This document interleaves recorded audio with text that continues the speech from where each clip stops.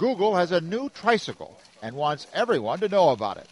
The ubiquitous internet search engine organized a press tour to Chateau Chambord in the Loire Valley to show off the way it's collecting images for its Street View maps.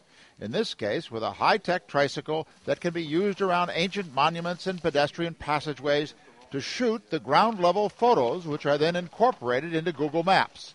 A demonstration organized in part to help dispel lingering hostility toward the Street View project here and elsewhere in Europe.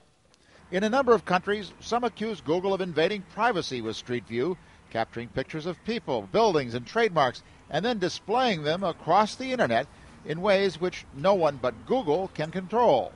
There have been complaints, and according to lawyers for a number of French critics, there could be a lawsuit over not just the images, but personal data, emails, passwords, and the like, which Google said earlier this year was accidentally collected in more than 30 countries. We don't know what they're going to do with all this personal data. At the moment, we have an investigation. The French agency is investigating on that point. Google France says the Wi-Fi data collection was stopped and will not be used again. As to the privacy issues, the company insists that faces, license plates, and any other identifying images will be blurred to keep everything anonymous, and that houses and buildings can be removed from sight if their owners ask. A new technology we need to explain, and that's the role of Google, to explain why we want to do that. But at the end of the day, I think our goal is to give access information to everyone and to be transparent and to explain why we want to do that.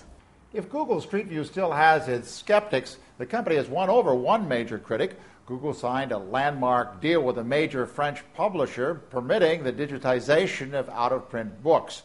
Just a year ago, French publishers won a copyright infringement case against Google over a similar project, which did not have prior agreement. It's all part of Google's charm offensive here, which includes a promise to President Sarkozy that the company will create a still vaguely defined French Cultural Institute. We're investing in France because we're very popular in France and growing fast in France, and French customers love Google products, but they also want to be sure that we're willing to give France.